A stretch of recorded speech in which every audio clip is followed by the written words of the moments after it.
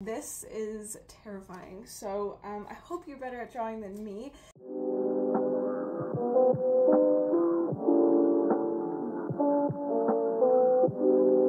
Hello everyone, my name is Soph, or you might know me better as Magical Bean Cosplay or Magical in some online circles.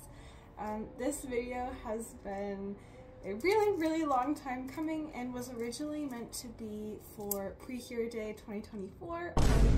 That has now died. I took all this footage and I have all this amazing footage from creating my cosplay, and I want to make sure that we get to it today and that I get to share this with folks who maybe are just interested in the process or want to make their own Cure Prism, whatever the case may be. So we will get right into this and how I made my Cure Prism cosplay.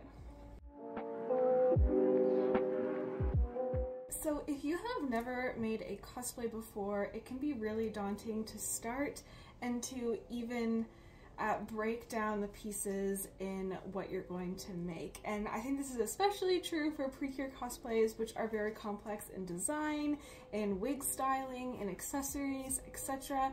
And a lot of times in anime and in Pretty Cure and Magical Girl anime specifically, these outfits don't make logical sense. The first thing I do before I start any cosplay is gather a bunch of reference photos. This is the most important part because you want to make sure that you're being as accurate as possible. When I compete, I am doing competitions, and so this is really important for my work. If you're making cosplays just for fun, this might be less so. So as for reference photos, I like to take screenshots from the show itself, any sort of promotional material I can find.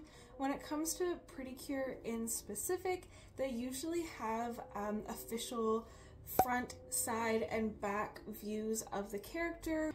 In addition, Pre-Cure and some other anime might do this also. They have something called kigus or kiguramis, I think is how you say it, which are basically like life-size actors in Pre-Cure costumes.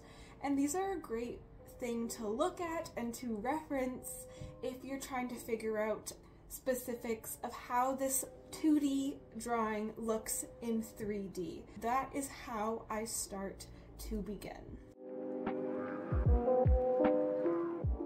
After I've gathered all of my reference photos and I sort of have a general idea of what I want to make, this is when I get to the sketchbook part. What I do first is, I am not an artist by any means, but I do take the time to draw out the entire cosplay.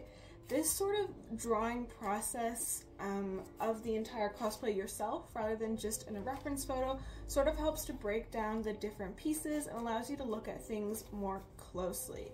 So this is my full body drawing here.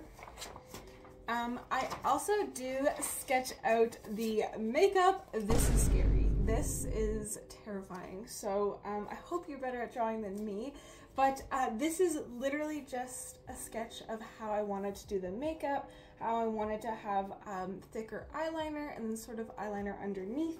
I have some notes here about the wigs, about how the back of the wig even looks, things like that, sort of like a lip color, etc. So this is one way to draw out makeup if your cosplay has very specific makeup, or if you want to do your own makeup for the cosplay, whether it has specific or canon makeup or not. After you have the full body croquis drawn out, this is when I start to break down every single piece of the cosplay. And so you can start really wherever. In my sketchbook, I started at accessories and then went on to the bodice, the skirt, and then the shoes. This is exactly what I did, is basically draw out every single accessory type of item. So in terms of my cosplay, this was things like bows that were attached to the dress. This was some gloves, we had a hair bow, we had sort of a headpiece here, this is a jabot. So lots of these small pieces that are within the larger dress and skirt itself. But basically, this is a great way for me to visualize all the little pieces I need to make and have an understanding of what the pattern pieces for each of these items are going to be. Then I moved on to the top here, and this is where you can see sort of the pattern planning here. And so at the top here, I drew a front view and then a back view, including the zipper, any of the findings, and any of the details. There's notes on the fabric, on the different notions that I might need, and then below is where I broke it down into pattern pieces. So I have a this is my back and this is the front on the fold, and sort of breaking down the pattern pieces from this drawing. I did the exact same for the skirt here. As you can see, this is my sketch and then my pattern here as well. And for the second skirt, same thing, sketch, notes on what fabric or what materials I need to use, and then a pattern here. So now that you have finished the sketching process, this is time to go pick out your fabrics and go to the fabric store or order them online. My cosplay consisted of a lot of cotton twill for the bodice and the skirt, as this is a fabric with some structure to it. I also had a lot of satin fabrics. I also used a lot of interfacing, both medium weight and heavyweight feasible interfacing, in addition to basic notions like zippers, buttons, hooks and eyes, lots of thread, so much thread, horsehair braid, vinyl iron-on as well, and then in addition to some mock-up fabric that I used that I already had laying around in my fabric stash, which consisted of broadcloth, cotton, and some old twill as well that I used. For the undergarments as well, I used tulle and elastic, and for the hoop skirt, I used steel boning and twill tape. So one of the best ways to make your cosplay look better and look more big and voluminous and cosplay, really bringing that anime look to real life, is through the use of specific undergarments. So for Cure Prism, I knew that I wanted to make a petticoat and that I absolutely wanted a hoop skirt so I could have that nice bell shape of the skirt and not have it be so flat. So I took on the project of trying to make a steel boning hoop skirt for the very first time and a petticoat. So my petticoat was made of tulle consisting of both white and this like pink star tulle, but it's a very simple process of basically cutting out really long square pieces of tulle, or rectangle pieces of tulle rather, and then gathering them and sewing them together and doing different layers of that. My petticoat at the end of it ended up having 4 different layers of tulle, including the pink star overlay on top.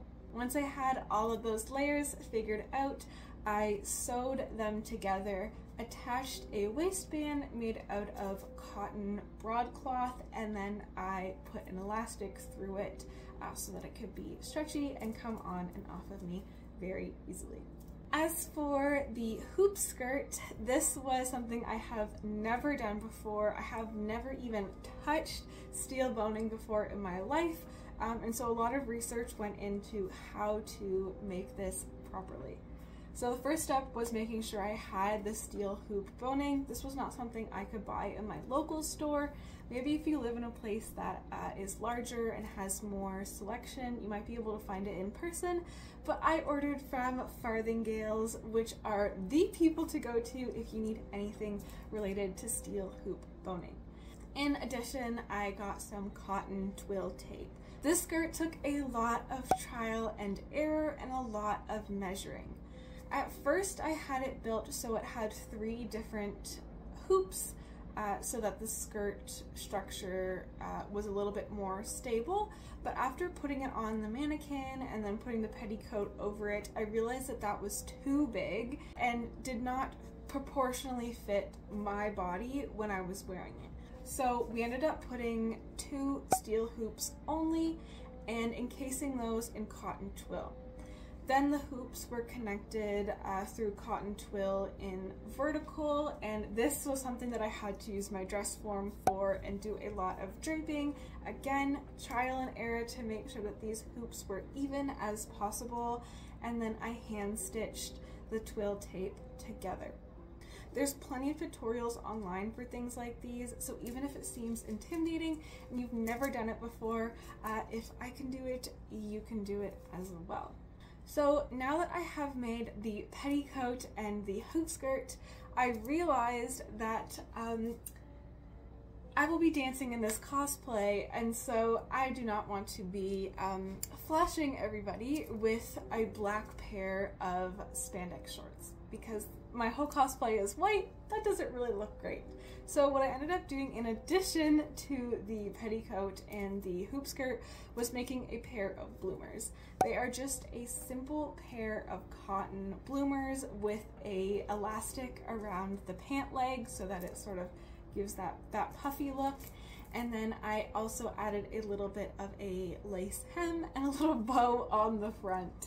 And so I wore this underneath of my hoop skirt and petticoat so that when I was dancing and jumping around or walking upstairs or whatever, I was fully covered and also it matched. So now that we have the undergarments covered, it's time to start tackling the bodice and the skirt of the cosplay itself. So for the bodice, I used my dress form a lot and I decided to drape the pattern. I did two separate mock-ups, one out of cotton and one out of twill, to make sure that the fit was correct. It was a lot of going back and forth between the mannequin, base stitching, and putting it on myself and my body to make sure that this top fit correctly. After I did that, I did a lining on the same pattern and cut out the fabric of cotton twill. And this was white cotton twill with a white polyester lining. The collar as well was white twill with a medium weight interfacing. In front of the top there are some scallops as well, and so I made sort of a fake or a mock button placket with some scallops as well. These scallops were actually a nightmare. I probably did them 5 or 6 different times before I was happy with them.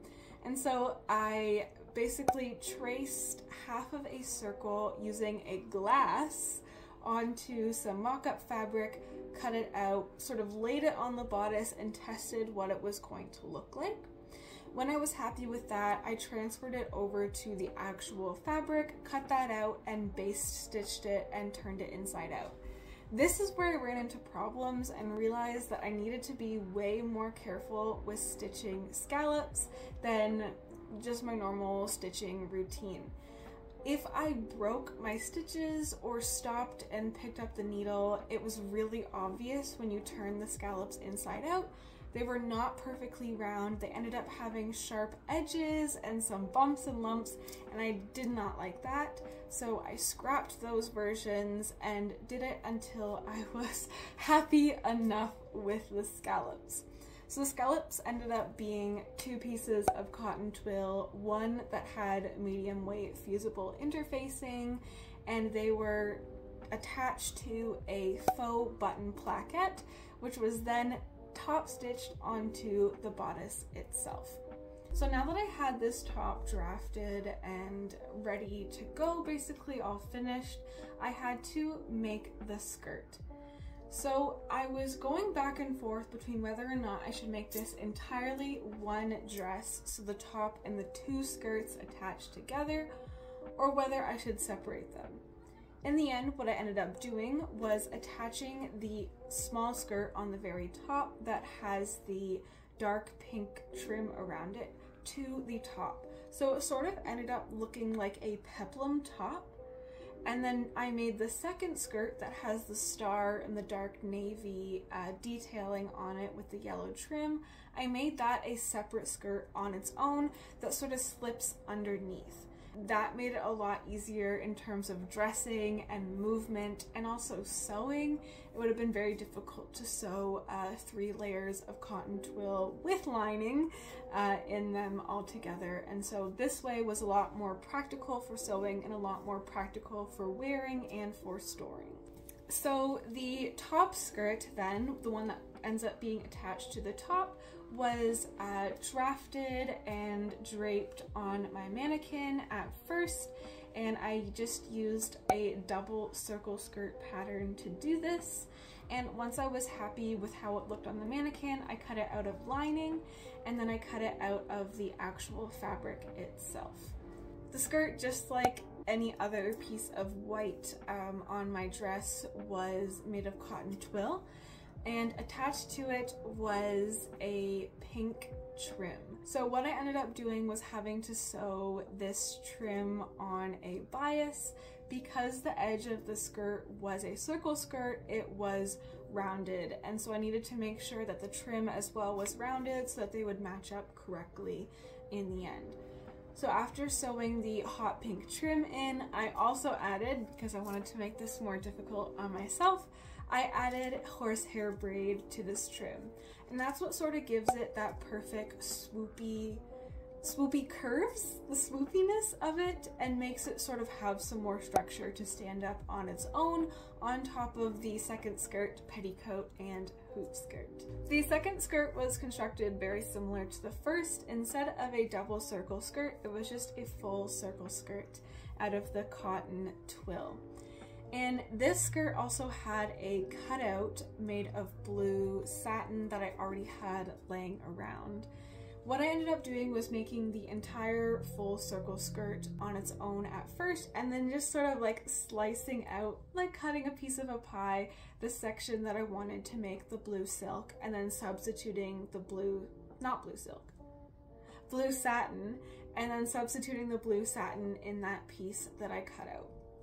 On the blue satin, there was also some pretty important details that included a yellow star with some sort of shining lights that come from the stars. I'm not sure how else to describe it, but I will show you sort of a close-up picture of what the design looks like on Prism. For this, I knew immediately that I wanted to use iron-on transfer vinyl, which I have never attempted before. I ended up buying some heat transfer vinyl, I think that's what you call it, from Michaels. The iron-on heat transfer vinyl is the same sort of stuff that you would use and put in a Cricut machine, except I did not own a Cricut. So what I ended up doing was making a pattern out of paper for the star and how I wanted it to look like on that blue silk, and then taking that paper pattern and cutting it out by hand very, very carefully with scissors to apply to the blue cutout. I ended up using a yellow vinyl for the big star, and then some really awesome glitter vinyl for the light that shines from them. And the glitter vinyl ended up looking so cute. I'm really glad that I went with that. And I actually ended up making this part of the skirt twice. The first time was my very first attempt, so it didn't turn out exactly the way I wanted to, and so I redid it a second time and was much happier with the results in the end. After I put the iron-on vinyl onto this piece, I attached it or inserted it into the second white skirt. Following that, this second white skirt has a trim at the bottom as well. And I thought I struggled with the hot pink horsehair trim, but that was nothing compared to this. This was a yellow satin trim that was scalloped on the bias. So what I ended up doing was making a pattern piece that matched the entire circumference of the skirt and traced it onto the yellow satin. I used a heavyweight interfacing on one side of the satin and then no interfacing on the other side of the satin, just so that it had a little bit more structure so sewing the scallops was easier. And so what I ended up doing is then attaching this to the bottom of the skirt after sewing the pieces together and trimming the insides. I never want to look at scallops ever again. This was so difficult, but it ended up looking absolutely amazing on the cosplay. I'm so glad I did the scallops because it looks amazing and it is one of my favorite parts of the cosplay to look at. I think it just adds another level of professionalism to the skirt, and I'm really happy with the result of how it turned out. Okay, so after I did the cutout in the skirt and the iron-on vinyl, this is when I made the waistband of the skirt. Very simple, just cut out a rectangle and used medium weight fusible interfacing on the waistband. Closed it up with an invisible zipper. I believe I used an invisible zipper on the skirt, and then a hook and eye closure on the skirt to finish it all up. So with all of that, I have the undergarments and the base of this cosplay completed. I think I have been talking for a very long time. I'm not sure how I want to edit this and put all of this together, but I hope this was a great introduction and start to sort of how I made my Cure Prism cosplay and the bodice, skirt, and beginning stages of this work as well. The second part to this will include the wig and all of the accessories like the bows, the jabot, the hair bow, the shoes, all of her gloves. So there's lots of little accessories to go over and how I made those and what that process looked like. If you have any questions about my Cure Prism cosplay, I'm super happy to answer them. You can put them in the comments below.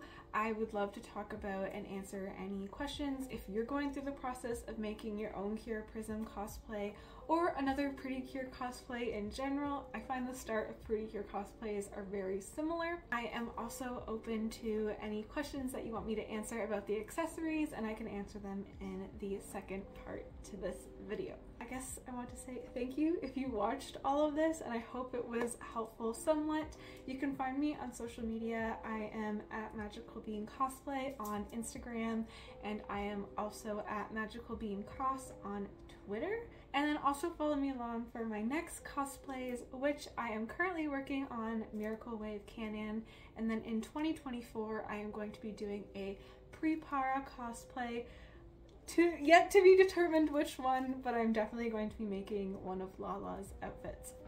So thank you so much for watching. I really appreciate it, and I hope this video wasn't too long. I will see you all later. Bye!